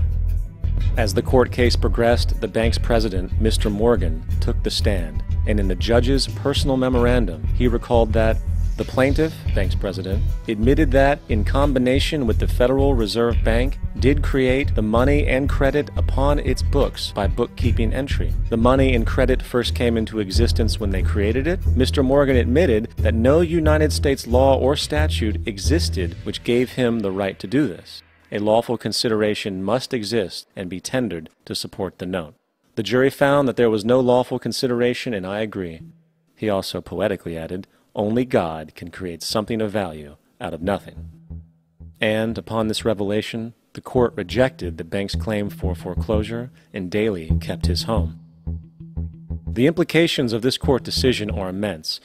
For every time you borrow money from a bank, whether it is a mortgage loan or a credit card charge, the money given to you is not only counterfeit, it is an illegitimate form of consideration, and hence voids the contract to repay. for the bank never had the money as property to begin with. Unfortunately, such legal realizations are suppressed and ignored, and the game of perpetual wealth transfer and perpetual debt continues. And this brings us to the ultimate question: why? According to Ukraine's Interior Ministry, an estimated 400,000 women under the age of 30 were lured from just the Ukraine in the past decade. And that's just one of the former Soviet states. Spectre quotes the International Organization for Migration as estimating that 500,000 Eastern Bloc women are trafficked into Western Europe and around the world annually. It's a human tragedy of huge proportions, and one that receives very little press. It is the greatest and most egregious violation of human rights, and it's the great shame of our age that more is not done to stop this horrific crime. The New York Times titled the article, "Slave Traders Lure Slavic Women." Imagine if it accurately was headlined, "Jewish Slave Traders Lure European Women." If an article was titled, "Mafia Slave Traders Lure Women," mafia being a clearly Italian-derived word, no one would have blinked twice or objected. But the media doesn't dare tell the truth. One doesn't have to go to the very depths of organized crime to see the huge criminal thefts of the 20th century. In America, the biggest thieves in history were, until Madoff, Michael Milken, Irvin Boesky, and the Wall Street swindlers of hundreds of millions of dollars. They received punishments equal to a thief stealing a pack of gum. Another was Mark Rich and his theft of hundreds of millions of dollars. And the Jewish inside political influence that got him a pardon even while skipping bail and being a fugitive. Now that's a first. Charged with the theft of millions, you're a fugitive, and you're pardoned while you're still on the run. It doesn't take a genius to see where the trends are going, the trends that the media won't talk about. And given the pattern of political, economic, and environmental negligence and abuse, we're on a collision course. Are there solutions to these problems? Yes, there are. But they are so far outside of the status quo and a threat to those in power both politically and economically that they are just outright dismissed as irrational and absurd. The self-appointed guardians of the status quo won't even hear it because it's far outside of their reference and identity. This is where the Zeitgeist movement comes in. I'm really sorry to say, we can no longer rely on government institutions to steer us in the right direction. Every government on this planet is locked into an economically oriented social program which is self-serving, unsustainable, and destructive to one degree or another. The possibility of a smooth transition into a new enlightened social design which does not have the negative byproducts is extremely limited given the options made available in the current order, meaning the legal system, the political system, etc. Likewise, we can no longer endure the profit-driven ethos of the corporate and financial powers which control all of our precious resources on the planet. Resources we all need for survival. Society today is sick, and the illness permeates all life systems within it. And I see the Zeitgeist movement as the immune system.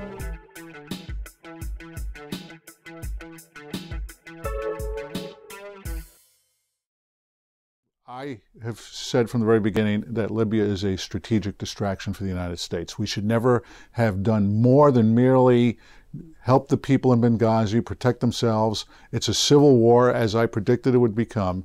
And my concern is that NATO has not accomplished the job that it was supposed to accomplish in a matter of weeks. Ambassador Chris Stevens, Sean Smith, Tyrone Woods, and Glenn Doherty, Libyan investigators, and the FBI are trying to find those responsible. Their sacrifice will never be forgotten. We will bring to justice those who took them from us. And in the midst of their grief, the most forceful attempt yet from a U.S. official to try to stop the rioting across the Middle East. Rioting sparked by the amateur video clip denigrating the Prophet Muhammad, but fueled by long-running resentment of U.S. policies in the region, such as the Mideast peace process, drone strikes, and U.S. support for Israel. The people of Egypt, Libya, Yemen, and Tunisia did not trade the tyranny of a dictator for the tyranny of a mob. We have moved past the tipping point for global war in the Middle East.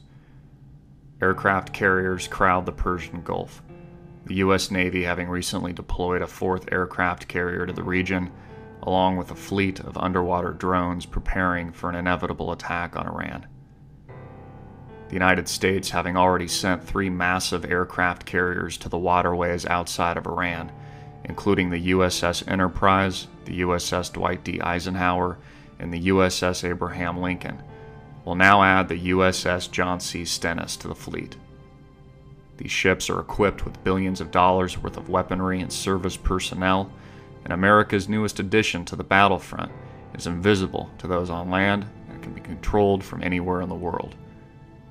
Recent military maneuverings, as well as the deployment of a flotilla of 11 Russian warships, coincides perfectly with an upcoming UN meeting scheduled this Friday on July 20th. The United Nations will be discussing the armed conflict in Syria that has conveniently come on the heels of an intense media fury over the alleged Trimsa killings that, according to U.S. media outlets, has been a civilian massacre accounting for hundreds of civilian deaths. However, after a comprehensive UN investigation of the attack on the Syrian city on Saturday, it has been concluded that the attack on Trimsa actually targeted heavily armed rebels and terrorist groups, not innocent civilians. The findings directly contradict opposition claims of civilian killings by Assad forces. The West is playing a media blame game in order to aggravate popular support for a new war, and what is abundantly clear is that the United States is looking for a repeat of the Libyan invasion that left Muammar Gaddafi brutally murdered.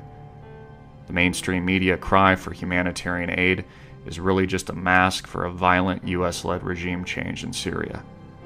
President Barack Obama and Secretary of State Hillary Clinton want Bashar al-Assad dead, and if they have their way, a bloody and violent new global war is about to erupt.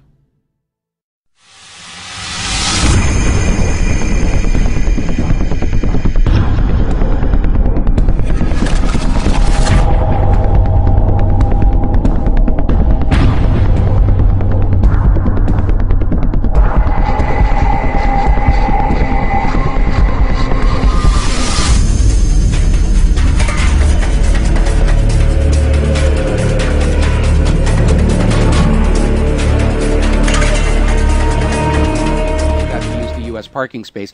John Bolton basically said in an interview today that he doesn't think President Barack Obama will order an attack on Iran, and basically Israel should go ahead and attack Iran's nuclear program on its own. Okay, fine, well and good.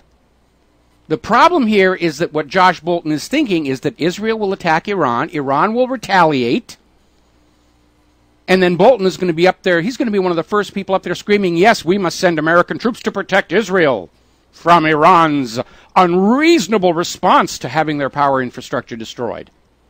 We must protect those precious Israeli children from harm. We've got all these bullet stoppers here, just put them on over there. That's what they're here for. So Romney's campaign chairman, Tim Pawlenty, is out there screaming, time to start the clock ticking on Iran. We must be willing to use military force to stop Iran. What you mean we, paleface? I have a message for Tim and Mitt. If you really feel that way, that war with Iran is a good idea, here's your rifle, here's your parachute. We ran out of the desert camo, but here's a bright day-glow orange jumpsuit left over from Abu Ghraib for you to wear. Watch your head stepping into that airplane, and we'll call Tehran and tell them you're on your way to kick their butts all by yourself. But after that whopper you government boys told us all about Saddam's weapons of mass destruction, you will forgive the rest of us Americans if we sit this one out. I know what's going on here, and so do you. Every time the United States banking system gets itself into a jam, the U.S. government gets into a world war as a distraction. Yes, you're all poor and starving, but there's a war on. You must support the country and the bankers no matter what. Crash of 1907, distract from it with World War I. Crash of 1929, get into World War II. Crash of 2008, the U.S. government's already invaded 10 countries on 2 continents. Technically, it's already a world war. That's what they do. And just remember, and share this with all of your friends, before the creation of the Federal Reserve, there was no such thing as a world war. Hadn't happened. World war is a creation of the bankers. It makes them a lot of money, because everybody has to borrow money from the bankers to fight the war, and then they have to borrow more money to rebuild from the war. And after it's all over, you've got more or less the same life you had before, except the graveyards are a lot bigger. And you're back on the hook to the bankers for another 50 to 100 years. That's the game. Normally, people want to stop borrowing, but in a war, they must borrow to save the nation, to serve God, to kill the heathen, whatever the excuse is. It's a way of stimulating more borrowing, which is what the entire private central bank concept is on. Without more borrowing, they will fail. The American people have stopped borrowing. The government has borrowed all that it can on behalf of the American people, without your permission, I might add. So the only other way to keep this pyramid system, this Ponzi scheme, going a little further is to get a good world war going that'll force the government and the people to borrow more money. We can't let them choose whether or not they're going to borrow more money. The whole system will come apart. Anyway, a little program note I forgot to mention at the top of the hour. The phone lines are open today, 800-313-9443, 800-313-9443. And the lovely Miss Crystal, as always, is sitting in our control room taking care of all the electronics there and ready to answer your calls when you call on in. Now, in response to comments coming out of the Non-Aligned Movement Summit, which is taking place in Tehran right now, Benjamin Netanyahu is saying he's going to go up to the UN General Assembly this next month and he's going to set the record straight. Well, we already know that pretty much everybody in the United Nations is going to go along with Israel because they're all bought and paid for the way the U.S. is. Every time Ahmadinejad addressed the General Assembly, half the audience would walk out and go down and get their donations from their various Israeli politicians and whatnot. If Netanyahu really had gonadal tissue, he'd go over to Tehran and he'd speak to those people and try and convince them that what they're saying is nonsense. Not going to happen. Netanyahu only plays to captive audiences, emphasis on captive. Remember when he addressed the United States Congress, and every third word out of his mouth, the entire Congress stood up like a bunch of trained seals to applaud. Netanyahu says, we must kill Iran. We must take the Palestinians' land. Rachel Corrie had it coming. We found out later on, AIPAC had gone to every member of Congress and said, look, we're going to have cameras watching you. And anybody who doesn't stand up and cheer Netanyahu doesn't get any more money for the next campaign. That's how that was accomplished here.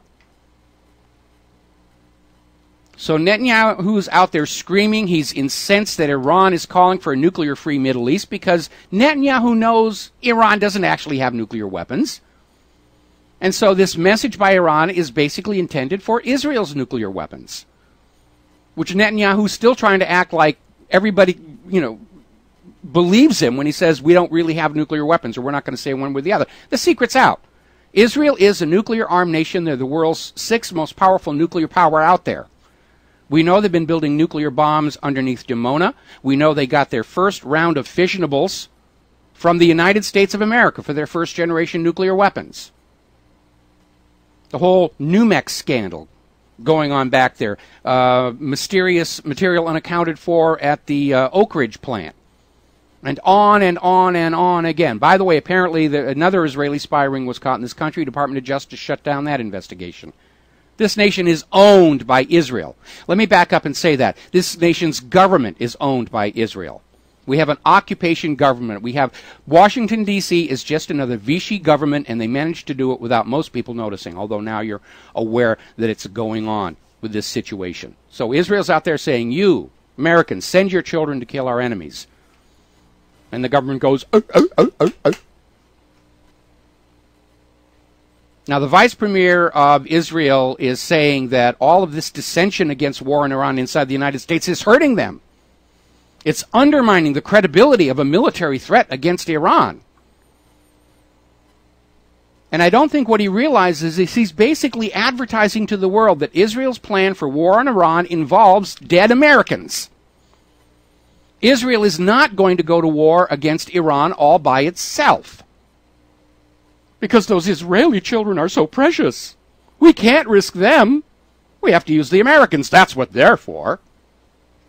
That's the only reason God put Americans on the planet, is to make war on Israel's enemies out there. Meanwhile, over at the Atlantic magazine, they have a new thing called the Iran War Dial. And they announced earlier today that the Iran War Dial, the Atlantic's Iran War Dial, is now reading at 40%. It's a 40% chance of war with Iran. Well, the Atlantic's Iran War Dial may be at 40%, but over here at whatreallyhappened.com, the bovine excrement meter just pegged. It's just another way of trying to convince you that everybody wants to go along with this thing, and it is a lie. There is nobody not on a federal government paycheck or some form of assistance who thinks a new war is a good idea at this time. And we all know that everything they said about Iraq's weapons of mass destruction was complete fiction. We've had an ex-member of the IAEA came out earlier this week and said all of the accusations against Iran about weapons of mass destruction, it's just rumor and innuendo coming out of Israel. There is no factual evidence at all to support the idea that Iran is building a nuclear weapon, although personally I wouldn't blame them if they were, to use as a deterrent. Because that's what nuclear weapons are for, to deter, attack, and invasion. And the U.S.'s attitude is, you're not allowed to refuse an invasion by the United States of America. That's just not done here. Now, yesterday we reported how NATO was caught smuggling weapons into Syria to arm what we are laughingly referring to as the Free Syria Army. It's a bunch of hired mercenaries from outside the country, and they've been caught with American weapons and Israeli weapons. Now NATO's sending in weapons, and apparently NATO, without publicly announcing it, has authorized a Syrian invasion. Yeah, this whole thing about a popular uprising didn't work out. Those gosh darn mercenaries who paid them so much money and they failed to get rid of Assad. So what the heck? We're just going to go on and invade Syria, because if we don't invade Syria, it's going to be harder to invade Iran. You just see the war plan right in front of you. And they're just hoping that you're just going to go along believing this bovine excrement from the corporate media, that this is all necessary and just, and God will bless us if we destroy yet another innocent country. We'll be right back. It's not our problem. It's not up to us to rush over to Israel to protect Israel. If we're doing this for religious reasons, it's God's issue, not ours. If we don't believe in God, what's our reason for protecting Israel? Do we believe in war? Even so, it's not our place to go over there. Whether or not you believe in God or whether or not you don't believe in God, if you believe in America, it's not our place to go there. Either way you look at it, our place is to be here. I don't know anyone that doesn't want to love their neighbor as themselves, treat others with respect, see that the poor people are no longer poor, that our country has prosperity, that when we work for a living, we get a good wage. I mean, the resources in America belong to the Americans. Gold belongs to us. The oil belongs to us, not big corporations, especially big corporations overseas. Why the heck does the oil in America belong to people overseas? And I don't know anyone that thinks that the government should be making decisions for us.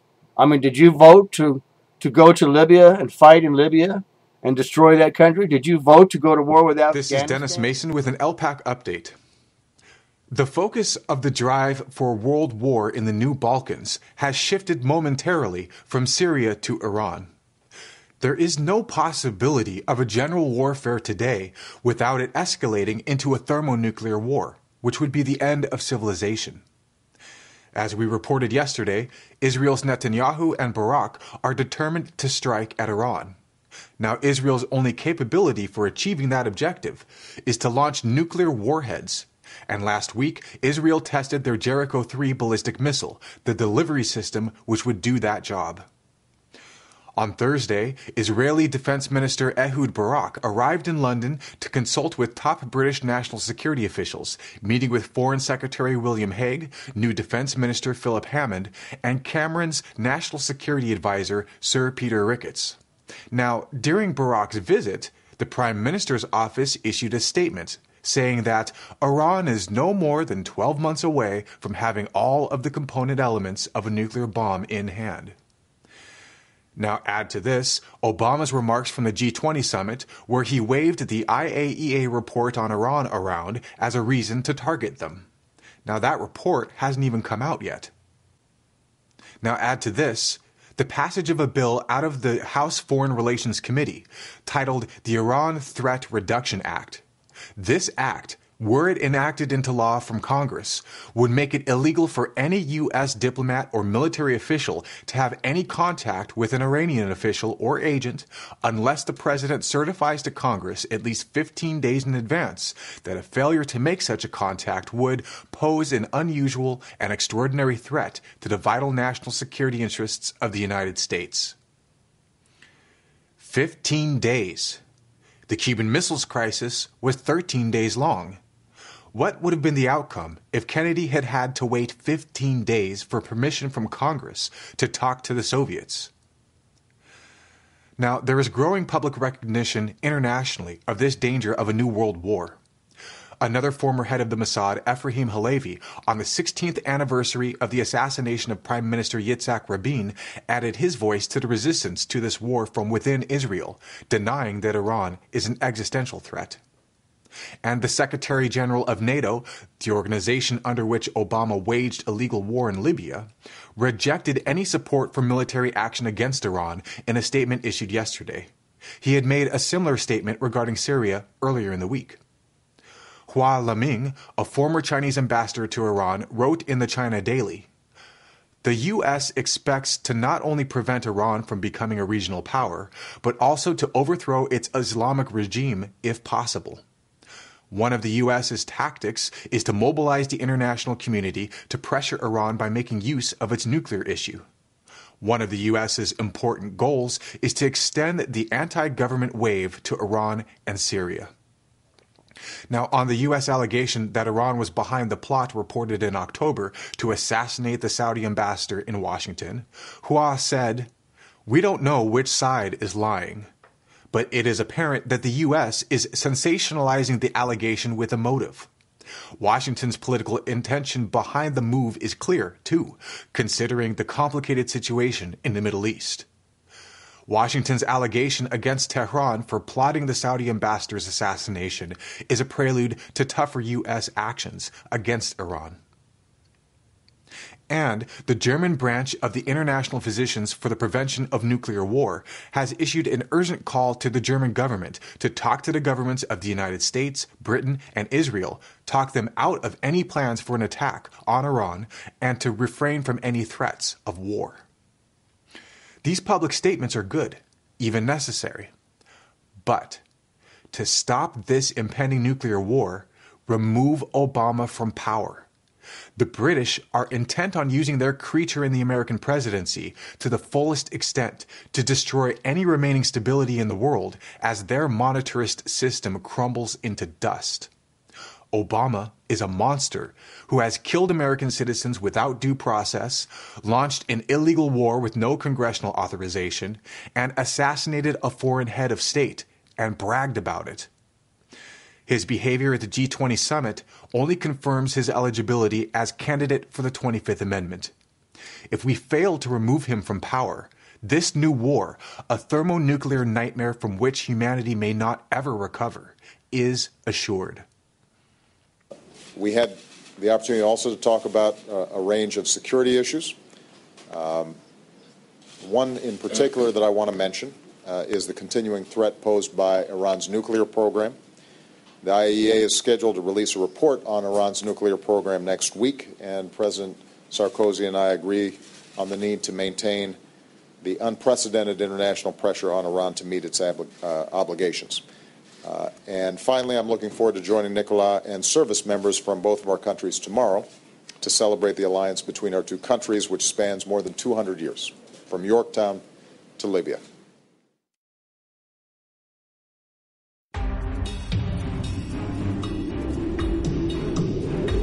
Who really presents the biggest nuclear threat to the world? Iran? Members of the Nuclear Non-Proliferation Treaty, who cooperate with the International Atomic Energy Agency? Or Israel, who refuse to sign the treaty and refuse to even admit they have nukes? Let's consider the nuclear weaponry Israel's believed to have.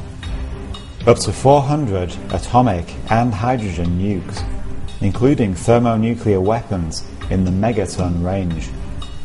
A range of systems, including neutron bombs, tactical nukes, and suitcase nukes. Delivery mechanisms, including Jericho intercontinental ballistic missiles with a range of 11,500 kilometers, and offshore second strike capabilities using submarine-launched nuclear-capable cruise missiles.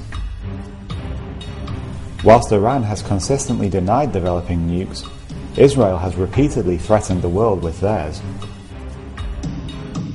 Israel operates a strategy known as the Samson option, a policy in which any threat to Israel will be responded to with massive nuclear retaliation. Samson is the biblical figure who destroyed a Philistine temple, killing himself and thousands of Philistine enemies. An Israeli official is quoted in Seymour Hersh's book as declaring, "We can still remember the smell of Auschwitz and Treblinka. Next time, we'll take all of you with us." General Moshe Dayan, a leading promoter of Israel's nuclear program, stated, "Israel must be like a mad dog, too dangerous to bother." Martin van Crefeld, a professor of military history at the Hebrew University in Jerusalem, said, "Most European capitals are targets for our air force. We have the capability to take the world down with us, and I can assure you that that will happen before Israel goes under." Israeli whistleblower Mordechai Vanunu alleged that Israel blackmails the world with its ability to bombard any city all over the world, and not only those in Europe, but also those in the United States. Israel's threats to preemptively attack other countries have increased since Iran began enriching uranium for its nuclear energy program. Whilst it's unlikely Israel seriously believes Iran would attack them, Iran knows it would likely be obliterated if it dared to attack Israel with any form of weaponry. Israel cannot tolerate the possibility of a nuclear-armed Iran. Any challenge to Israel's nuclear hegemony could weaken its ability to use the nuclear threat in order to hold on to stolen Palestinian land. The nuclear-armed Iran might see Israeli citizens leave the country and its occupied territories. Investment could decline, reducing the finances needed to fund and maintain Israel's illegitimate expansion. Israel's large stockpile of nuclear weapons and the fact that many high-profile Israelis have declared that the country is quite prepared to use them if threatened should be of great concern to everyone. Israel and their neocon and Zionist allies in the US government pose a much graver threat to world peace than Iran.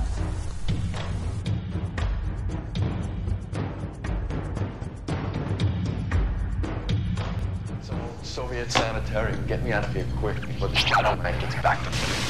Got him. He's in the heart of Transylvania. Isn't that a radiation zone? Yeah, this place is hot. Touch those radioactive punches, and you'll never need a nightlight. Sanitarium is a polite term for prison where Mad Dr. Ukrainian keeps people he needs. Commander, liberate Nick and the patients in that hospital, especially Comrade Ivan.